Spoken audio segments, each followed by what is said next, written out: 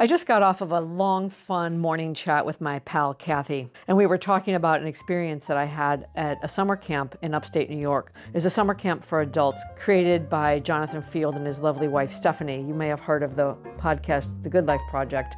Anyway, we gathered for a long weekend and listened to speakers that were business related, that were inspirational. We had classes that were around painting, tie-dye, writing.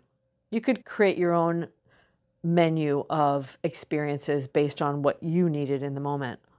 And somewhere in there, I came to the realization that I had, for all of my life, been confusing the word creativity with artistry.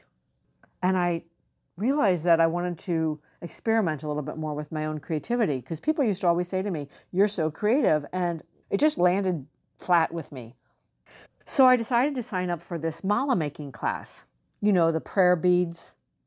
And I walk into this beautiful glass room in the middle of the woods, and all of the beads are set out, and this wonderful gal was teaching us how to go about making our malas.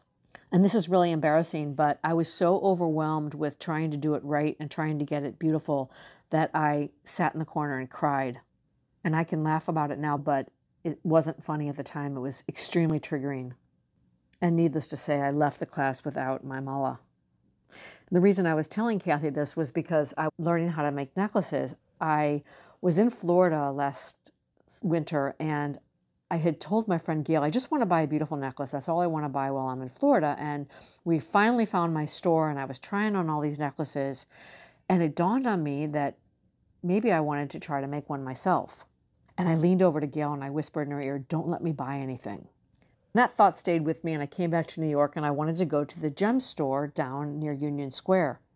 And then again, I got all up in my head about getting it right, and I didn't know anything about gemstones, and I started Googling gemstones, and how could I go in there and be so ignorant? And I thought to myself, Constance, stop it. This is not about knowing or getting it right.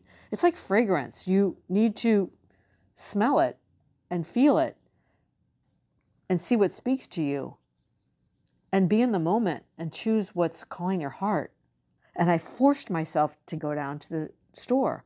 And of course, I left with all these beautiful gemstones. I didn't know the name of them, and it didn't matter. I loved them. Some were very expensive, and some were the cheapest thing on the table. Sure enough, I came home and put my bag away and never looked again until one night, late at night, I said, let me get that bag out. And I laid out a group of stones on a little black table that I have. And I looked down and I just marveled at my own creation. The stones weren't strung together, but they were laid out so beautifully. I was inspired to try. And I got into this whole underbelly of New York City that I had never known before. It's called the Diamond District. It's now actually just one street. That's where all of the sellers of watches and old jewelry and new jewelry, and it's a really exciting, bustling street. Up above the stores that are on the ground level are all of the people that make and clean and reset and redesign and repair jewelry. And I loved it. It reminded me of when I was in Italy trying to teach myself how to cook. They don't have recipes in Italy. You have to just wing it and figure it out. And I remember going back over and over to the market and saying, Signora, how do you make this rice? How do you make that roast? How do you make that sauce? And I taught myself, just like I was teaching myself how to make the jewelry, I taught myself by asking questions and going back over and over again. It was so much fun. I was sharing this with Kathy on the phone this morning, that I loved what I made so much, it truly didn't matter what anybody thought.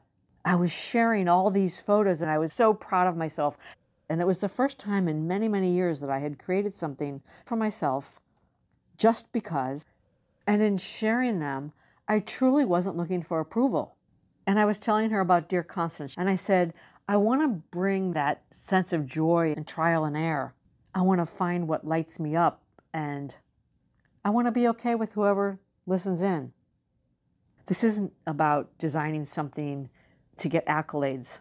It's about being messy and experimental. It's about being creative and finding my voice. So I'm so happy that you've found Dear Constance. Sharing this story about making the necklaces begs the question, what are you doing in your life that is messy and new and creative, that requires that you show up with a beginner's mind. And that hopefully brings you joy the way making this for you brings me joy.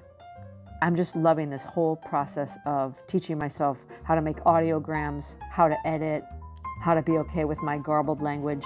It's fun. That's all for now. Until next time, from my heart to yours.